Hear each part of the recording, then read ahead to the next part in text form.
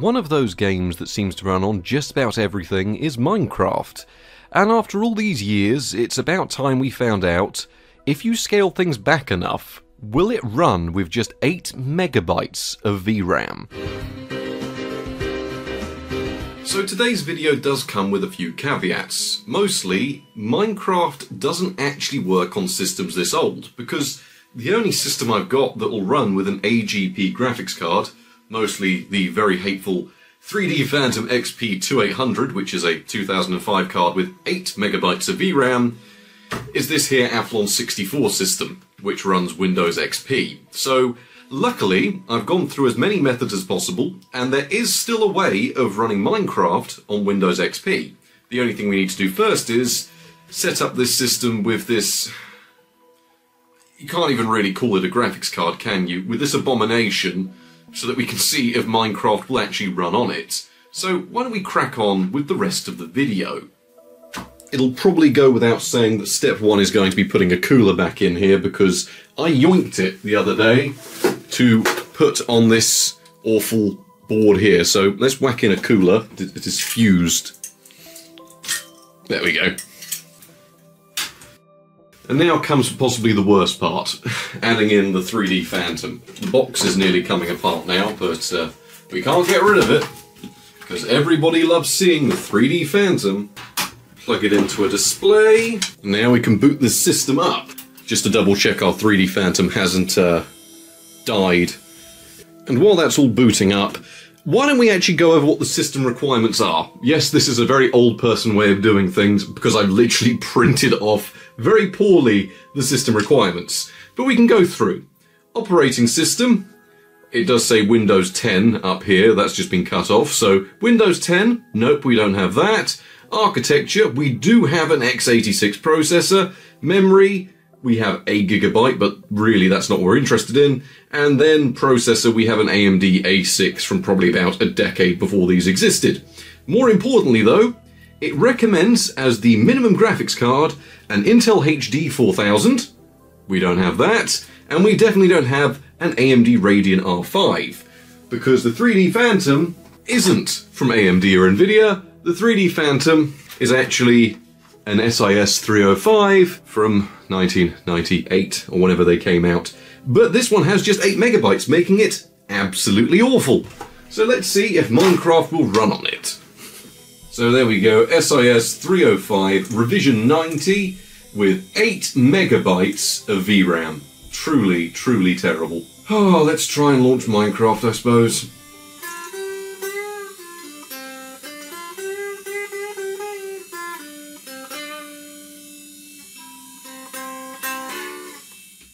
So, day one of testing proved rather unhelpful. The closest we actually got to anything working was one of the last alpha builds of Minecraft, which when allocated enough RAM, would almost actually load into a basic window, and then it would actually load game files as well, because I was monitoring it the entire time through the console and through Task Manager.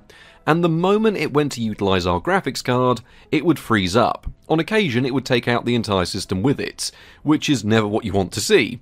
There was one time though where we got an error, and it only popped up for a brief second just before the system shut itself down. But it was the one thing I was dreading the most, which wasn't just a VRAM problem, it was that the OpenGL side of the card wasn't actually compatible with Minecraft. I mean, it makes sense. This thing hardly has support for it at all, but it should at least on paper be able to launch the game with what it comes with. Which got me thinking, maybe there are drivers out there which can possibly get us past step 1, launching the game. I ended up spending the rest of the evening going through what little there was in the way of SIS drivers. And I went through a couple of them with absolutely no luck whatsoever, until I stumbled across a cabinet file of SIS drivers provided by Microsoft, only they only provided this through the Windows Update service for Windows XP, and it's worth mentioning that these drivers don't actually run or install. I had to extract each file individually, manually install the drivers, which is the reason why you're seeing a CRT here, because for some reason these drivers from Microsoft displayed in such a weird refresh rate by default that no other display I own could begin to understand the signal other than a CRT. But after what seemed like an eternity waiting for them to install, they actually did work, and given these drivers are likely designed solely for compatibility on these wretched SIS-based cards, it does seem like Microsoft have got some trickery going on under the hood that enabled better OpenGL support. I have no idea how good it is, but it seemed to be enough to actually make Minecraft now launch. And so with the very last alpha version of Minecraft, we had a proof of concept. Minecraft will launch on 8MB of VRAM, but we don't want to run the alpha version. We want to run Minecraft, one of the finished final versions.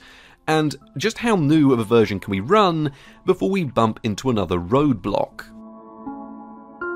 Well, thanks to a group of people arguing about OpenGL specifications over on a Linux forum, it turns out that Minecraft's requirements, at least when it comes to OpenGL support, stayed the same from 2009 right up until the release of 1.7. So any version before this should work. And lo and behold, we were able to launch Minecraft 1.6.4 with no problems. Well, I say no problems. The game would run in a single-digit frame rate and had a tendency to crash almost immediately. You could probably get about 2 minutes of gameplay and then it's gone. And it's probably because we have no VRAM, and these drivers have a surprisingly high amount of overhead, probably because they're trying to emulate some OpenGL calls the cards simply couldn't understand. All we had to do now was a little bit of optimization. We had to remove as many effects as possible, and by that I mean all the effects, and scale things back down to the beautiful resolution of 240p. And we should, by all accounts, have just about made Minecraft playable on 8MB of VRAM. So you now join me at the start screen of Minecraft running with 8MB of VRAM. And it has taken probably 2 days to get here. But we are running this with the 3D Phantom XP2800, which is the worst graphics card we've ever used on the channel, but also the newest card we own with 8MB of VRAM. This is from 2005, there's a full video on it in case anyone's interested. But what we want to see is how playable actually is this. Now we are recording it on the laptop down here, and we are also seeing it in this screen here. I'm trying to record it in the best quality I can, but it turns out 320 by 240, which is the lovely resolution we're in, is really difficult to actually capture properly. So we're going to be flicking between the two views just to sort of get an idea, and we're going to see how playable it is. I have set up a small server running on the laptop here to take some more load off things. So if we join this, we should now actually be in-game. You can see the resolution by how stupidly large the mouse is. It does like to drop out. It has taken a long time to get here without it crashing, because trying to launch the game, sometimes it'll run into OpenGL errors, sometimes it'll run into VRAM errors. I mean, most of the time it's running into a VRAM error. I'm hoping it'll launch this time. This is the third attempt of trying to show this off. The last couple of times it's dropped out, it's crashed, the system has randomly rebooted. It has been a nightmare to get here. But we are now in-game. Let me just set the time to day. So we are now daytime, and as you can see, if I open up F3, we are actually getting an almost playable experience. It's not a good experience, but it is one that is playable, just about. So I can show you the settings we're using. We are running the game with Optifine. Fast graphics, tiny render distance, no smooth lighting, no fog, no clouds. Do not touch the advanced OpenGL at all. We have OpenGL 1.1. I made the mistake of clicking that, and it was 3 hours to fix it. It broke everything. Fog is off, server textures are off, details are all on fast or turned off, animations don't exist anymore. Quality-wise, all of this is off, and performance-wise, none of this really matters. We just want all of this as simple as possible. The main thing is we are running in the 320 by 240 resolution here. That is as low as we can get it to go, and you can see we're running on the 3D Phantom by the lovely, awful output quality where it sort of scan lines the screen across on an LCD. But let's just go and see how playable this actually is. Can we actually make any progress at all? We'll just try and play through a brief bit of the game, and see if we can get through to, I don't know, the first night or so. But what is quite impressive is that it is running. We are using a texture pack, which does stop the crashing. It is an 8x8 texture pack that I found randomly online. And fortunately, we've spawned in a rather intensive area, so we can actually see that despite all its flaws, it is actually quite playable.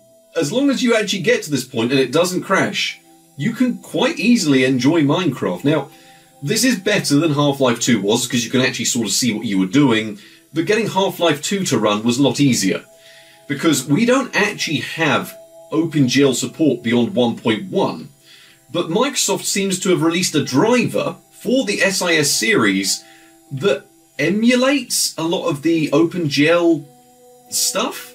So I think the Athlong 64, which you can hear ramped up a little bit there, is taking quite a lot of the strain for processing some of the OpenGL effects. Luckily, this is the most advanced version of Minecraft we can run that will still support it. 1.6.4 and 1.6.5 are the last version that will run on here. Anything newer will simply just refuse. But it's running fairly nice, to be honest. We can go a few places, see what it does. It's going to take, I think it's going to take a little while for some areas to update. We are running over wireless on Windows XP. I want to get out of this this forest and see how other biomes look, but I don't know if we're going to be able to, because I can't really see far into the distance. Things sort of just pop in as it's happening, and the frame rate does drop. There we go. We've got a nice little cove here.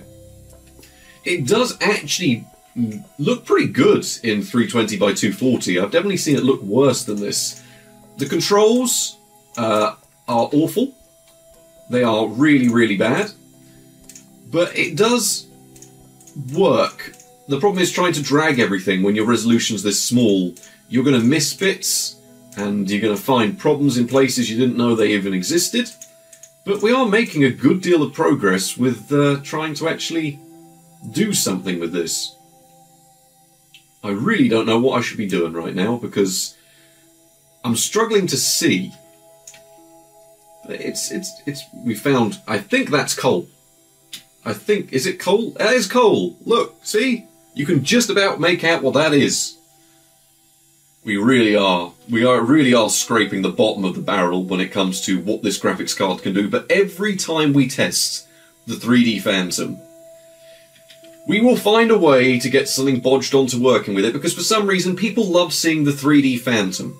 I have no idea why. It has become almost a staple of the channel. I keep it on display in the background of videos now, because people's weird love of this truly terrible graphics card. It is probably getting more use today than it's had in 20 years. Why, seriously, why would you want one of these? It literally is a 20-year-old graphics card. Really, the technology is from the 90s, but it's working. That's the main thing I'm going to give it here, is it actually does work. I'm actually a little bit astounded. I was expecting it to crash by now, but apparently, no. Apparently it is just going to keep on working. Now, it's not exactly going to be a performance powerhouse. I don't think anyone here would have ever expected it to be a performance powerhouse. And it's very easy to lose what tools you're using, because without this texture pack, as I've said, the game will straight up crash. And without this texture pack, you can actually see what you're doing. So, it's one of them situations, a bit like Half-Life 2. You either play it like this, or you can play it slightly better and it'll crash. All the versions of Minecraft, I will say, do run better, but do still have the same issues with crashing. And if you actually want to get anything resembling a playable frame rate, you are going to need Optifine. So, yeah. I really don't know what else to say other than we've now got an 8-minute demo showing that Minecraft will work on 8 megabytes of VRAM. I am actually astonished. I'm truly astonished that this works. But there we go. Minecraft on 8 megabytes of VRAM. I didn't think it'd be possible, but apparently it is. So, that's good. So So there we have it. Minecraft once again proving it can run on absolutely anything. Genuinely, it will do alright on 8 megabytes of VRAM, and this really is a worst case scenario. Then again, you have also seen videos out there of people running this on similar Nvidia cards of the 90s. Just fortunately those cards, well, their drivers actually work, and I'm sure the ATI cards from the 90s would even fare better than this. The difference is, though, this is a 2005 graphics card, which makes it somewhat modern. It's probably the newest card out there with 8 megabytes of VRAM, given you can find 2009 versions of these cards. And somehow, they will actually launch Minecraft, which is sheer insanity. Anyway, I hope you all enjoyed watching. I'm sure there will be other 8 megabyte challenges people will want to see.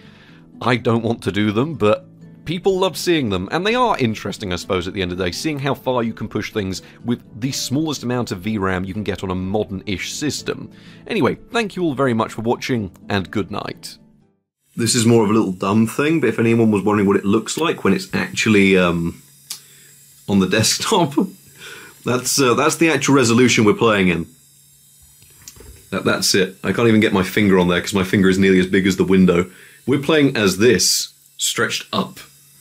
So, that is your resolution choices here. Enjoy.